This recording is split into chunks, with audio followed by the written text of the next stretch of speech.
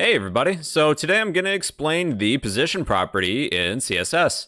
There's 5 possible values: relative, fixed, absolute, sticky, and static. Let's begin by creating a div section. I'll give this div an ID of box1. Within my style sheet, we will select the ID of box1. I'll set the width to be 200 pixels. Height to be 200 pixels as well. And a background color, background-color. Let's go with the blue color. We haven't picked blue for a while. That's pretty good. All right, the position property. With a position set to relative, relative positions an element relative to where it normally should be. With our position property set to relative, we can move this element to the right, to the left, upwards, or downwards. We do have the properties of top, bottom, left, right. To push this element down relative to where it normally is, I can set top to some value. We can do that in pixels. If I set top to be 100 pixels, this element will be pushed downwards by 100 pixels relative to where it normally is, in the top left corner. Another property is left. I will push this element to the right by 100 pixels by setting left to be 100. So now this element is pushed to the right by 100. Relative to where it normally is, it's down and to the right by 100 pixels. Negative 100 would move this element up. Left set to negative 100 would move the element to the left. It's kind of backwards. This element is positioned relative to where it normally should be.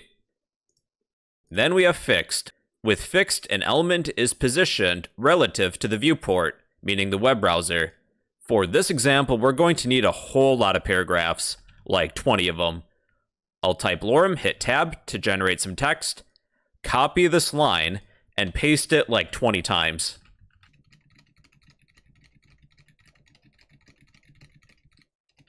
Alright, that's good enough. Let's get rid of these properties. I will set the position to be fixed. This element is now fixed within the viewport. It's stuck in the top left corner. If I were to scroll down, this element is still in the top left corner of my web browser. This element can be fixed to the right by setting the right property to be 0 pixels. 0 works as well. So now this element is in the top right corner. With the bottom property, if I were to set that to be 0 pixels, well, now this element is in the bottom right corner. This might be good for an advertisement if you had a banner. For the bottom left corner, that's left 0, bottom 0. That is the fixed position. This element is fixed in my viewport, my web browser. Then we have absolute. With absolute, an element is positioned relative to its nearest ancestor. Think of an ancestor as a containing class. Within box1, we'll create box2. Change the ID to box2. With box1, let's set box1 to be relative, then get rid of these properties.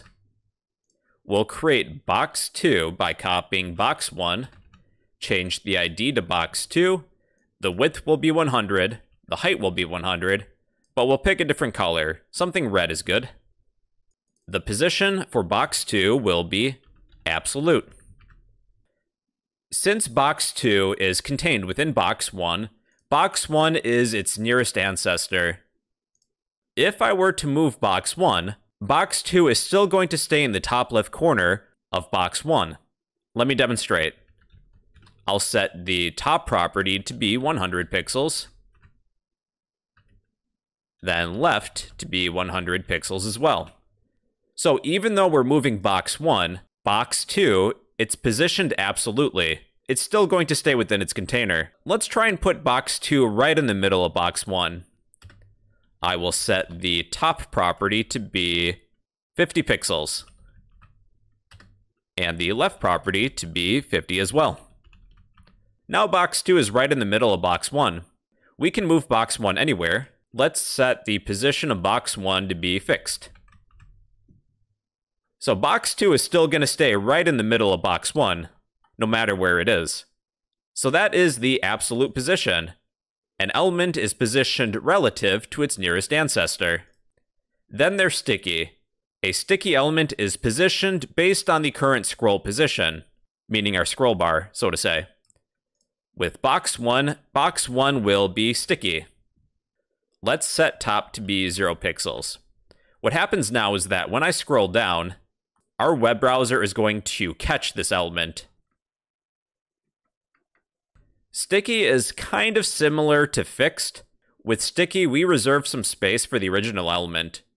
If I were to change that to fixed, this element is just basically stuck to the top of my viewport.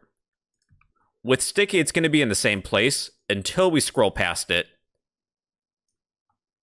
Alright, then lastly, there's static. Static is the default position for an element.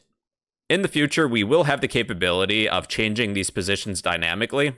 To set a position to the default, which is static, you just change it. So those are the 5 position types: relative, fixed, absolute, sticky, and static. We'll have more practice with this in the future, so don't worry. This was more or less just an introduction. And those are CSS positions.